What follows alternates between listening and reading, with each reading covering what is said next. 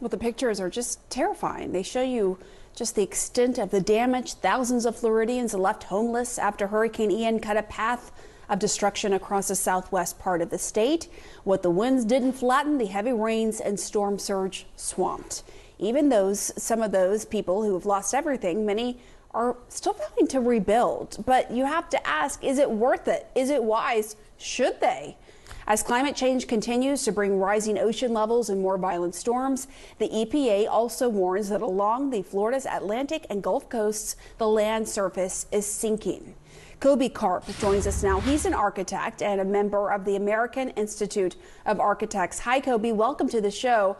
All right, look, so it's one thing to say after a hurricane like this, we're going to rebuild.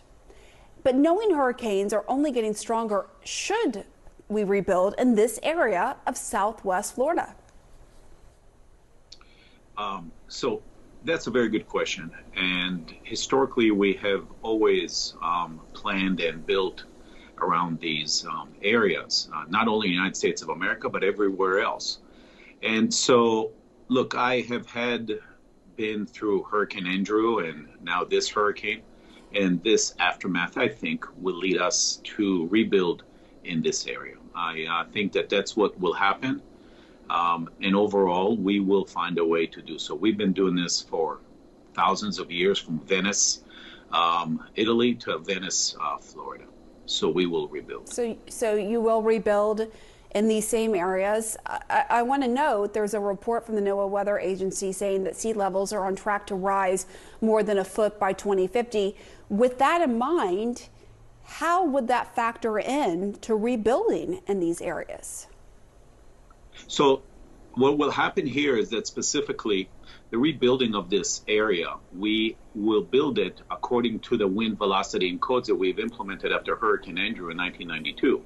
But now specifically what we will do is we will raise the structures to accommodate not only the floodplain, but also the wave crest that has been so strong through this area. And so this wave crest will allow us to raise the structures, the living spaces.